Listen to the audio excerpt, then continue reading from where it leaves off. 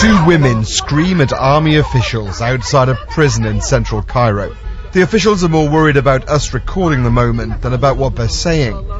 The women have lost their relatives, men who joined the protests and then disappeared, taken away by the army. They're among a large group gathered demanding information. There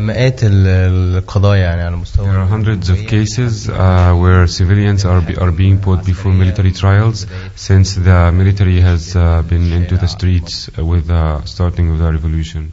Abdel Ramadan is a human rights lawyer. He says they thought the army were friends of the people and the revolution, but with torture and human rights violations, it seems they're not. We're in a race with time to try to find these people and stand beside them. The trial takes only 2 days, and the sentence is sometimes 5 years up to 15 years. A grainy video clip shows how the military dealt with last Friday's protest in the early hours of the morning. People were beaten and given powerful electric shocks. Stop filming, give me the camera, the soldier says. Why are you beating us? We're brothers, the man shouts back. One of those beaten and taken away was Amma Abdullah al-Barri. He's already been tried in a closed military court and sentenced. His brother Mohammed is campaigning for his release. His trial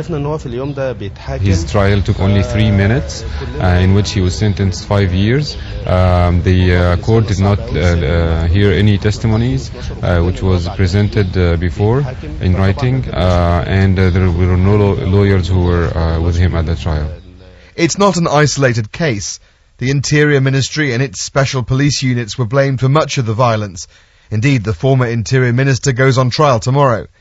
But Nadim Mansour has carried out many interviews researching human rights abuses. At least a dozen have had testimonies of severe torture by the army. We had at least 10 witnesses of mass torture with electric shocks, whips, beating them up, and other types of torture that was used systematically on everyone who was detained.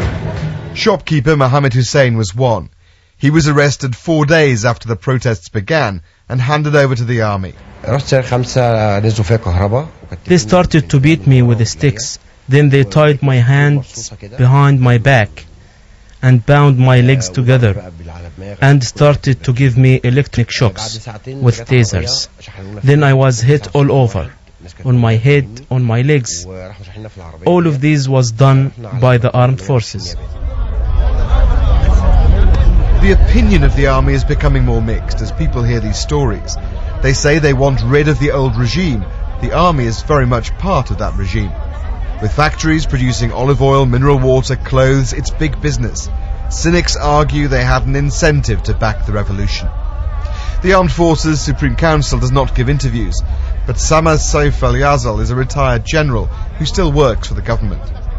Well, actually, I refuse to say that the word of the army is torturing people. Believe me, the army doesn't want at all to be involved in any aggression. Building democracy after a revolution and decades without real political opposition is not easy. It'll take time. The army gained time through the trust of the people. If that trust is lost, the whole project is in jeopardy.